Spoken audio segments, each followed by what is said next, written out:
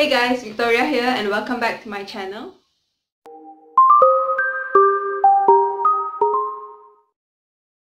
So today's video is going to be all about chemistry and how you can score A+ for your chemistry paper in SPM. So let's get right into it. My first tip for you is to understand each and every chapter in chemistry. This is because all the chapters in chemistry are interconnected. So if you cannot understand one chapter, then you'll have difficulty understanding the next one. You have to remember that this is not biology. Just by memorizing everything is not enough. You have to actually understand it. Even in biology, you cannot get by just memorizing things. And in chemistry, even more so, you have to understand everything that you read. However, there are certain things in chemistry that requires memorizing, and one of the example is the electrochemical series. Things like that you have to really memorize because it applies to a lot of questions. So my advice to you is to find a good way to memorize the electrochemical series in such a way that you will never forget it. This is because if you are planning to further your studies in science, then you'll still be using the things like the electrochemical series even when you're in uni. So do find a way that will make you remember it for a long term. Put it under your long-term memory. So this brings me to my next point, which is to find a good way to memorize the things that you need to memorize. So for me, when it comes to memorizing, there is no better way than to use acronyms. And in all the science subjects, especially in biology, in chemistry, even for sejarah, I find acronyms to be very helpful. So now I'll give you an example of how I memorize the electrochemical series. Now I want you to think of two friends or enemies, either one. Think of someone whose name starts with K, and now think of someone whose name starts with C. So two friends or two enemies.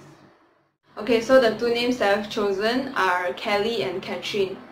And so the acronym is Kelly and Catherine meet and Zane feel happy plus sad cause aggressive.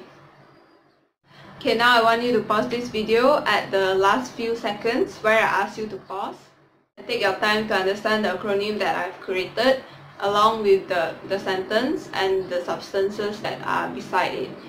You just take a few minutes to soak it in and really try to memorize that acronym. So that is the acronym that I personally use to memorize the ECS. I created it back when I was in Form 4, and now even in uni, I can still remember every single thing. So you can either use the acronym that I've given you to memorize the ECS, or you can make your own. Your acronyms do not need to make sense. In fact, I often try to make my acronym as absurd or as funny as possible so that it registers in my memory. And then make sure that you try to really remember the acronym. Put it under your long-term memory. So my third tip is to do a whole lot of exercise. For me, there is no better way to improve chemistry than by doing a lot of exercise. After doing a whole lot of exercise, you realize that all the essay questions and all the questions in general are just a repetition. For me, for essay questions, I always focus on rate of reaction and collision theory, ionic and covalent bond, salt, and electroplating. I think these are the four popular essay questions that are always asked. You do a lot of exercise and you are familiar with the style of the question, you realize that there is a certain pattern to the question. Another example is that the periodic table will always be asked in paper 2 but in the first section. They will always give you a periodic table and then they'll ask, okay, name P, name Q. Which has a greater radius, P or Q, something like that. So when you do a lot of exercise, you won't find these things to be difficult anymore. You just be like, okay, I know this, I've done this before. So for chemistry, I really pay attention in class and I try to understand what the teacher is teaching as she's doing so. And then when I come home, I don't read my materials anymore unless I have time. If I don't have time, I just go straight on to the exercise and tackle them. And then if I have any problem, I approach the teacher immediately the next day to clarify my doubts. It is super important that you clarify your doubts immediately or they will just stack up and you won't know what you don't know. So immediately after you don't know something, just go to someone who knows it and learn from them.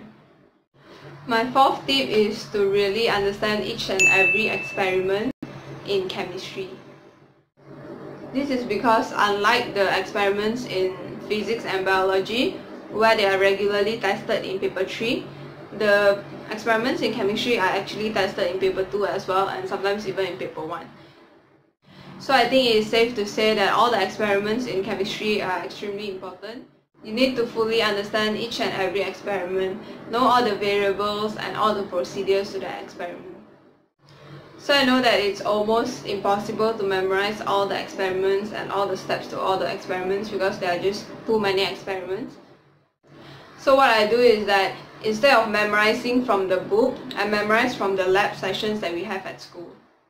Whenever you have lab sessions in school, really understand the experiment before you begin to conduct it. You have to read through first, and then when you're conducting the experiment, try to remember all the steps. Don't just conduct the experiment blindly without knowing what is going on. When you're conducting the experiment, be present, be fully there, so that after that, when you're trying to recall the steps of the experiment, you can visualize how you were doing it. So the best way to do this is of course to get yourself involved in the experiment. Don't be the inactive member just sitting there. You have to actually get up and get all the apparatus and conduct the experiment so that you can remember the process better. So my fifth tip is regarding all the little details that you really need to pay attention to, especially when you're answering questions regarding experiments. In chemistry, there are certain things that you need to take note of when you're answering the experiment questions. Like for example, when you're drawing a test tube and inside there you're putting solid, then you have to put dots to indicate solids, and then if you're drawing liquid, then you have to put dotted line to indicate liquid. In chemistry, we frequently draw Bunsen burner. Don't know if you're aware of this, but it's not necessary for us to draw the Bunsen burner out like with all the air hole and everything. No. According to the answer scheme, they will give marks as long as we have the tripod stand, and then underneath that we draw one arrow, and beside that we write heat. So writing that is sufficient to represent a Bunsen burner. You don't need to actually memorize how to draw a Bunsen burner. Also, if you were to draw a Bunsen burner in the exam, it would take so much more of your time when you could be answering another question.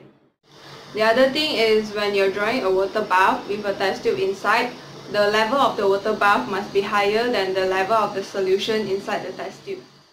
Otherwise, your experimental setup will not be considered functional and marks will not be given. The last thing to take note of is when you're drawing a test tube with a stopper, the stopper has to be just right in the middle. It cannot be inserted or the diagram will not be considered functional.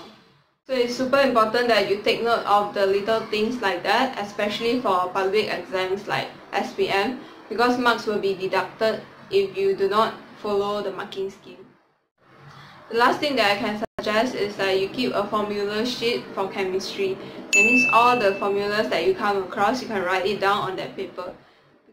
Because there are not many calculation questions in chemistry, and for me, I think that the calculation questions are easier than most questions. So whenever a calculation question comes up, make sure that you know how to answer it. Keep the list of formulas in one place and just go through it one day before the exam and you'll do well. So that's all the tips I have for chemistry. You can like this video if you liked it, and you can subscribe to my channel down below to get notified when I post new videos. Thank you so much for watching, and I'll see you guys in my next video.